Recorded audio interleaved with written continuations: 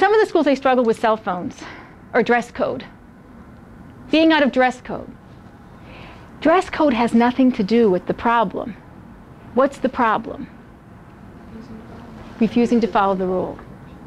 So I may have mom or dad or the child sitting in my office and I'm saying to them, the problem is that your child is refusing to follow the rule. It's not about the dress code.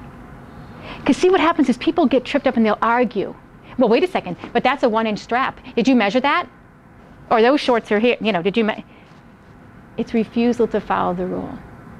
Having a cell phone, it's okay for you to have a cell phone. You can have 10 cell phones in your pocket in my classroom if you want to, I don't care. But if you pull it out and use it, you're refusing to follow the rule.